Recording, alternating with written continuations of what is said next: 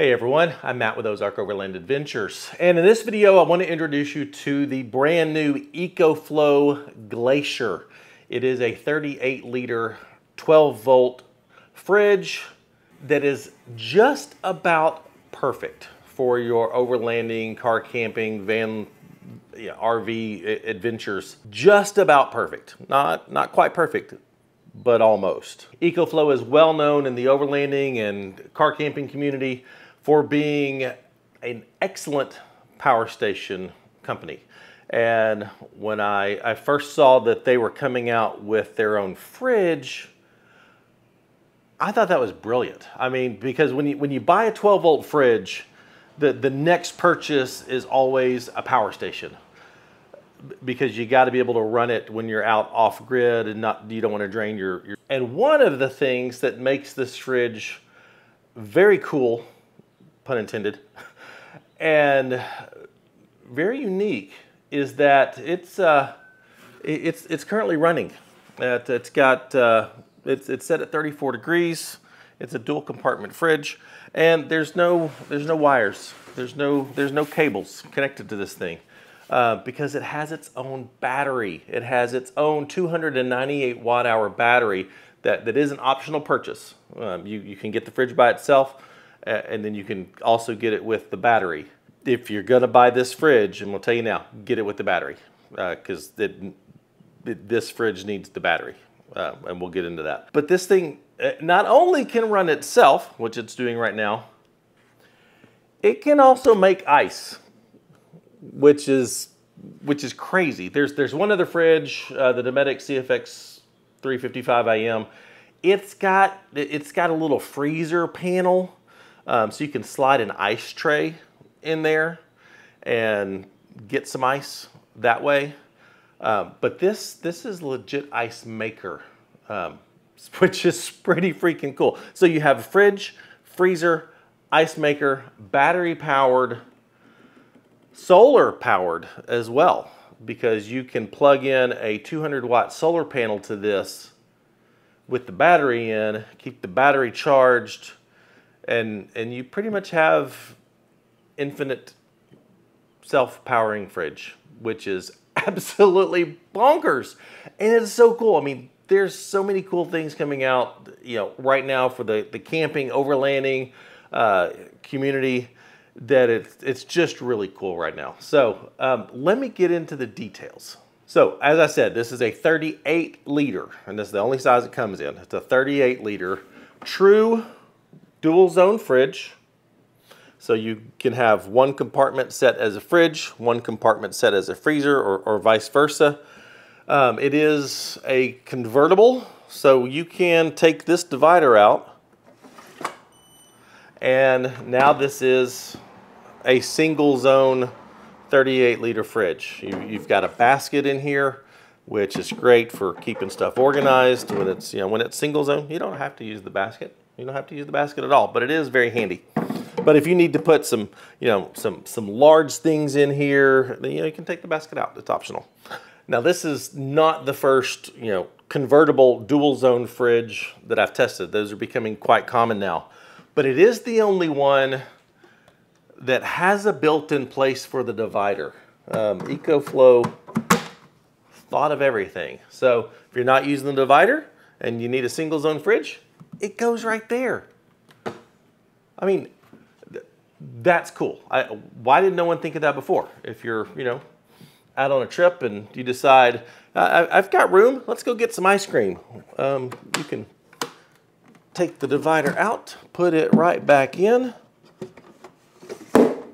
set one side is a freezer, and go get you some ice cream. Go get the kids some popsicles to have at camp. You have that. If you're every other fridge, you would have to take this with you somewhere and find a place if you're going to take it. But this gives you the option. That's brilliant. Absolutely brilliant. Good job, EcoFlow. Now the inputs for this fridge, it does have a battery. It has one single XT60 connector right there. That's either your power supply, which is this. If you need to plug it into AC power, that goes right there. Or They also provide you with a DC cord, so if you need to plug this into a power station, that goes right there. It is a nice long 12-volt cord, so yay for that. I get irritated when they just provide little short 12-volt cords. That's not helpful.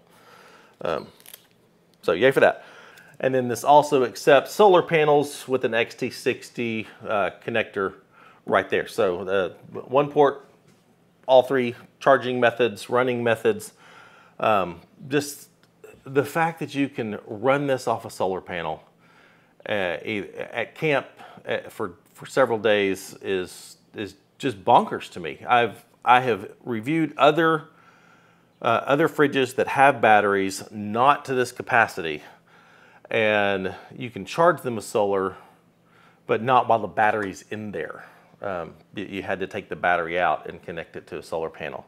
But this lets you do it while it's in there, so the solar panel's charging the battery while the battery's running the fridge, and you get pretty much indefinite power. Your only concern where you would need to consider a power station or some other means of charging is if you are set up at camp for, I don't know, a week or so, and there's a lot of rain in the forecast. So the solar panel may not be able to keep up with excessive cloud cover for days. If it's one of those situations where it's raining for 2 or 3 days, you might have an issue there, but I mean, that's going to be very slim. Now, with every fridge, I always do a test to see how long it will last on a power station. Now, I decided not to do that test on this fridge with an external power station because it has its own battery. So what I did do is test to see just how long this fridge would run, set in dual zone mode, both compartments set to 34 degrees inside the house where it's typically 73, 74 degrees, a couple 2-liter bottles of water inside just to help regulate the temperature. And on its own 298 watt-hour battery, this thing lasted 43 hours and 35 minutes.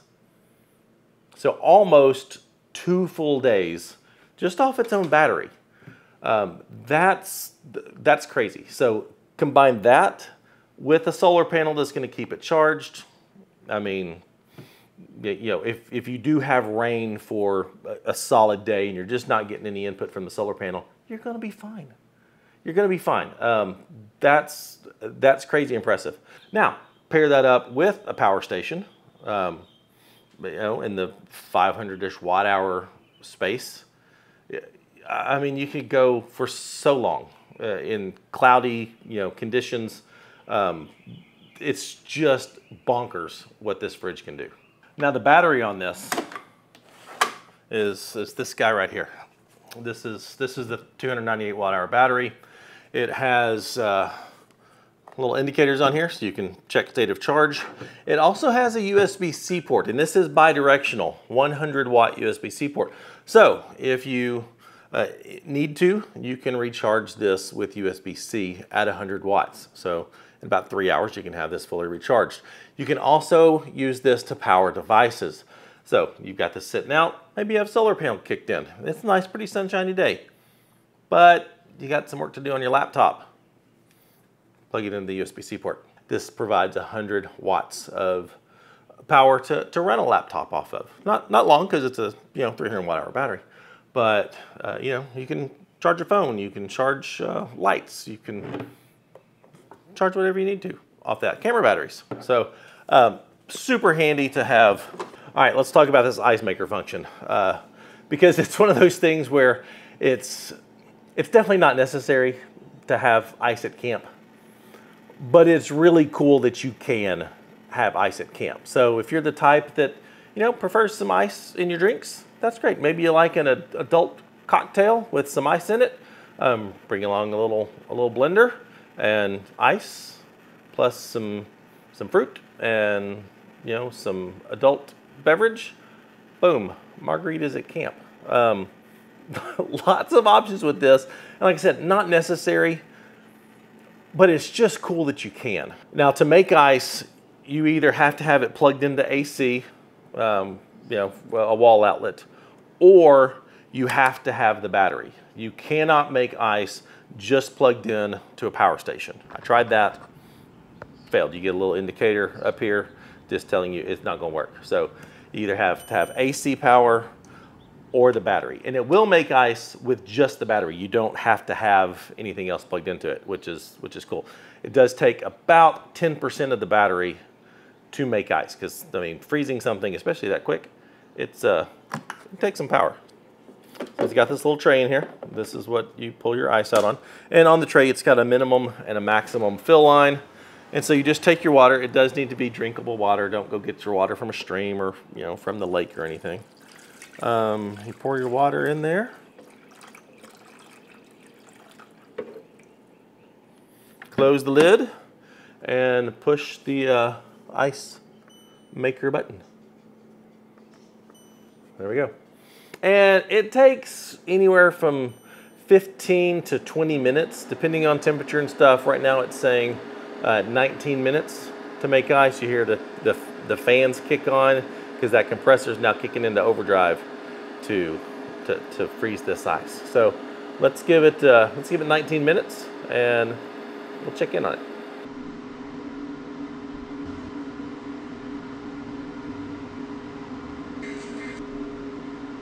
All right, the ice is ready, and to get the ice out, there's this little ice release button here.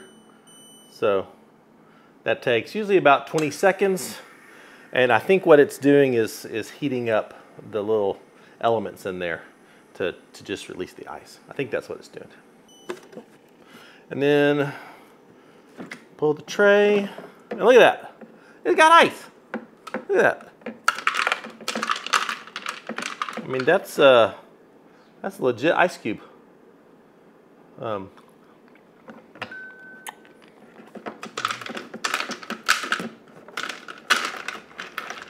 then I don't really think you need it, but they also give you a scoop. They give you a little ice scoop, so you can put your ice in a glass. But it's also got this little hole, so you can, you know, shake your ice out that way. So very cool. Again, not necessary, but way cool that if you want ice at camp, you can have it. Now, again, it did use about 10% of the battery power to make the ice, but that's not bad. Now, once you're done with the ice, obviously you still have water in here, and you don't want to just leave it in there long term. So what they did is they gave you this little hose here. And so I'm gonna use a little cup. Normally I would just like dump it out at camp, but you pinch this hose, and then boom, it just drains out that hose. And once the water is finished draining, you just take the tube and you put it right back on this little holder there, and boom. And I can confirm that the water you get out of this after making ice is quite cold. It's very good. Now, in addition to the ice maker, another little trick EcoFlow has up its sleeve, that's purely optional, is a handle kit. So you can put the handle here. There's wheels, very nice wheels. And so with just removing a couple screws and putting them back in, you can go from this to this. Get a nice extendable handle here, nice big wheels. And so if you need to, you know, roll this down to the lake where you're gonna spend the day, maybe down at the beach, and you know, be powering your fridge off the battery, you're gonna have drinks, you're gonna have lunch, all that stuff. This is a handy dandy little feature that it has to help with that. So pretty impressed by this. Nice big wheels. It doesn't take up any more space. The wheels do attach with just little thumb screws, so you can take them on and off very easily. This was a little more involved. Took about 10 screws. But I mean, once you've got this on, you're not gonna take it off again, because there's no need to, because it's just fits very nicely right here. So again, props to EcoFlow for kind of thinking about everything. Every possible use case, this is solid.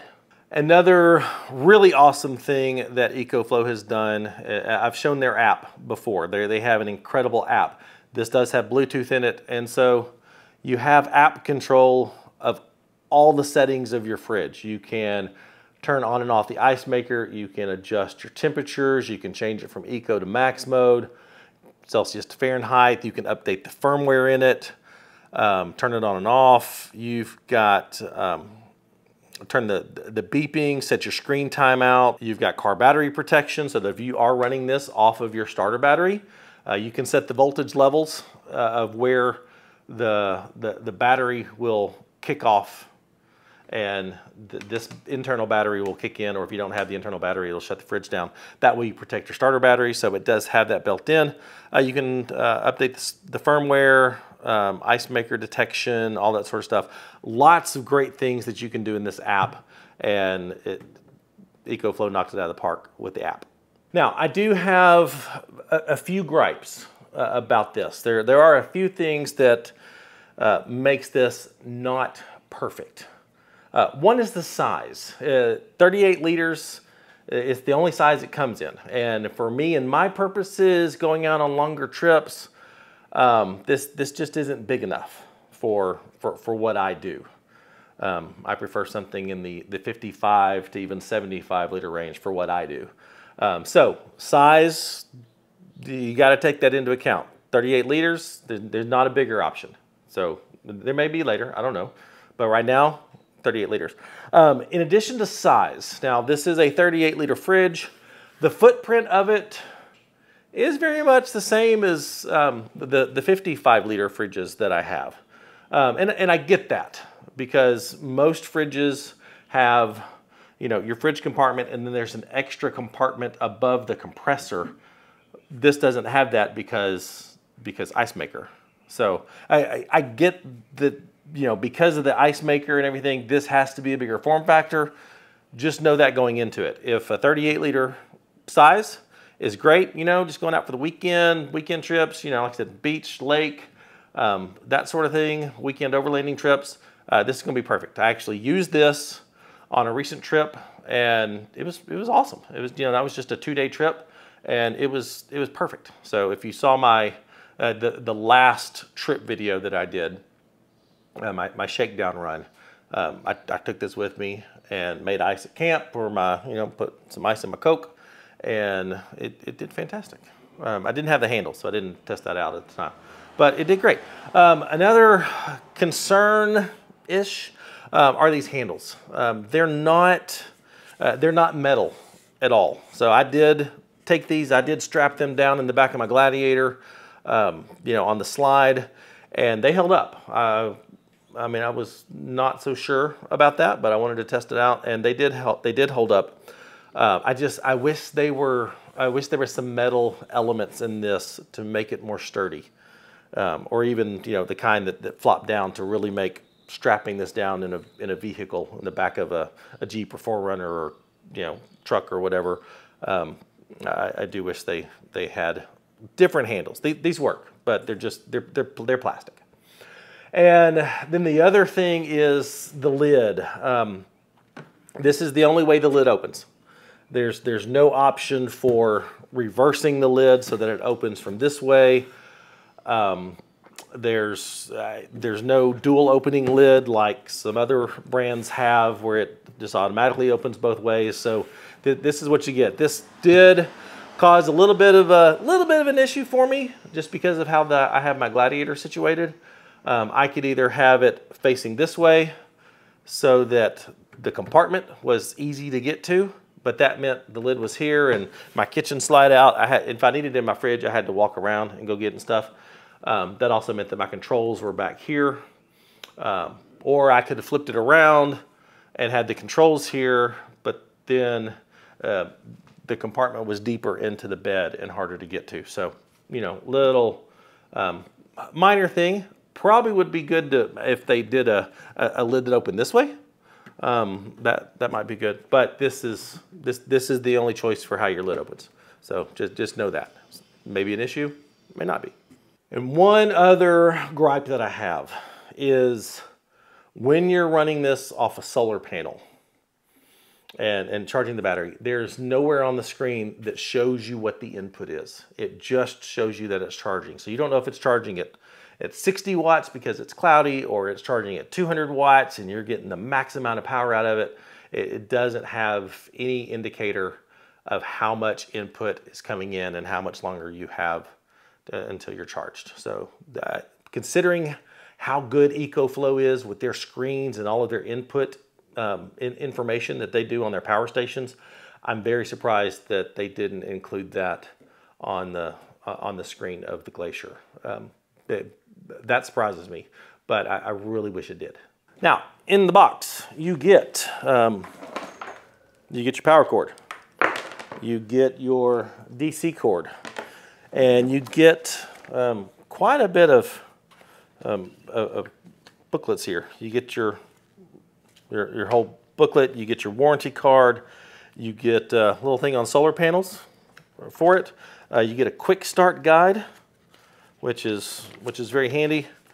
And this is the only fridge I've ever seen that comes with an energy guide, Energy Star rating, which is, I've never seen another 12-volt fridge that includes this. So, I mean, props to them for having this thing all certified for this. So that's pretty cool.